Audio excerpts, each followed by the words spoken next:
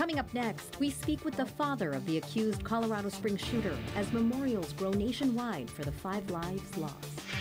I'm proud of him. Very proud of him.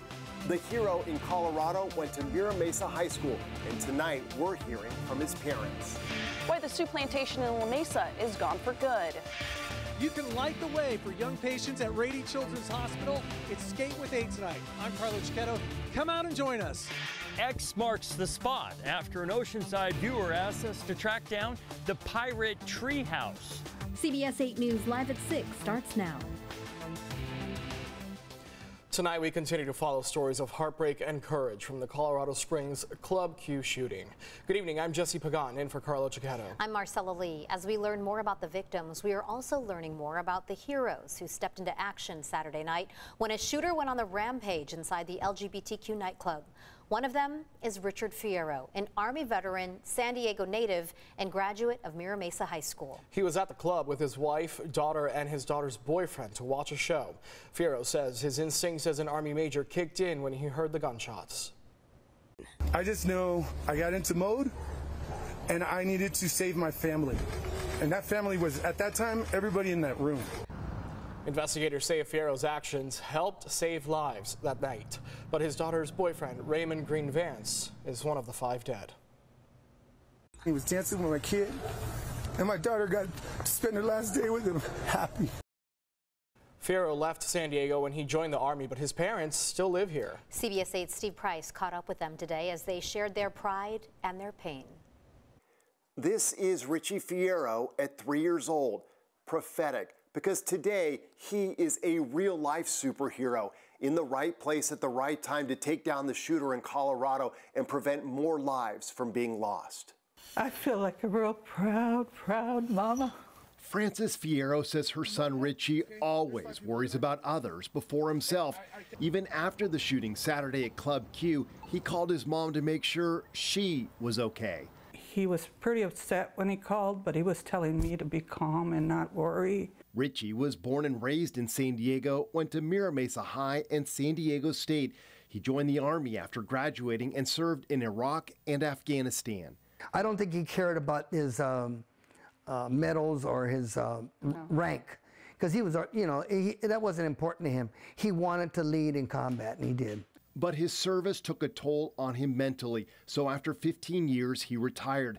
Then Saturday happened, and Richie's military training immediately kicked in. He could have thought about his wife, and I mean, sure he did, but right then he was thinking about everybody, because if he betrays everybody, he saves his wife and kids too. Richie and his family went to the club that night to help his daughter's friends celebrate a birthday.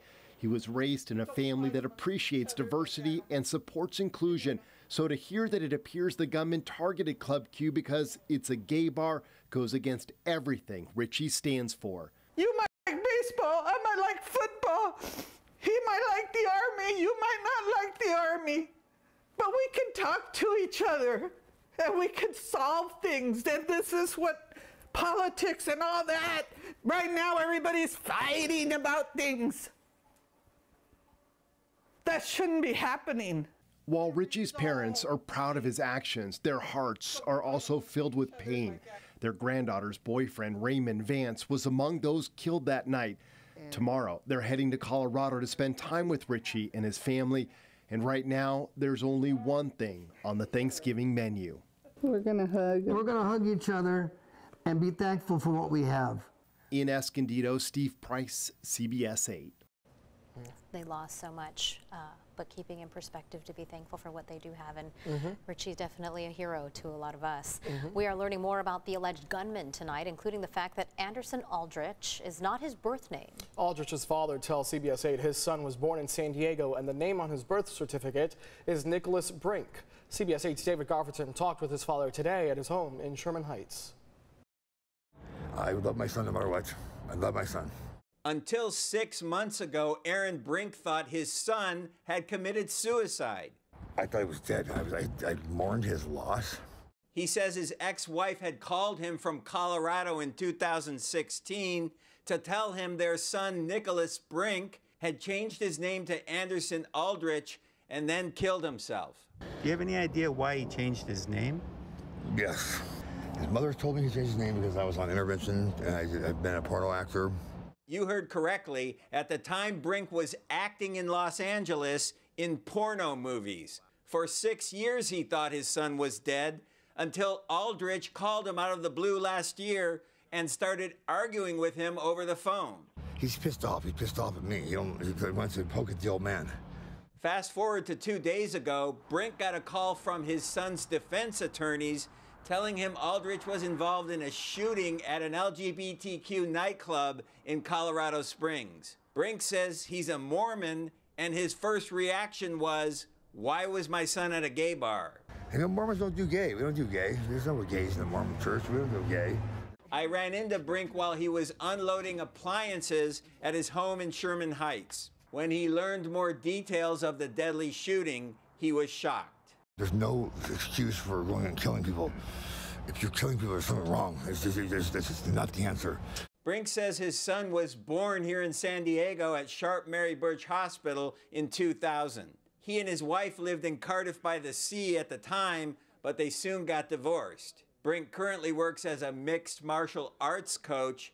He says he taught his son how to fight. I praised him for violent behavior really early. I showed him that it works. It's instant, and you'll get immediate results. But in the wake of the violence at Club Q, Brink is changing his tune. Life is just so fragile, and it's valuable. Those people's lives are valuable. You know, they're valuable. They're good people, probably. You know, it's not that you kill somebody or kill. I'm sorry. I let my son down. At one point in that interview, we informed Brink that Colorado does not have the death penalty. He folded his hands in front of him, looked up, and said, "Thank God." David, the first reaction of that father when he heard about the shooting happening at a gay bar, some anti-gay sentiments there. He did express some anti-gay sentiments very bluntly, and we did not include those comments in our report. But I will say, once he found out how many people died and how many people were injured, he apologized over and over again to the community. We did hear him say that that there's no excuse for a shooting like that, but thanks for sharing that insight into the shooter's father, that interview. Thanks, David. One man has died and 2 others are recovering tonight after a possible overdose in Mission Beach. CBS 8's Ariana Cohen went to the Mission Beach home where this happened. She's got the latest tonight from San Diego police and the neighbors there.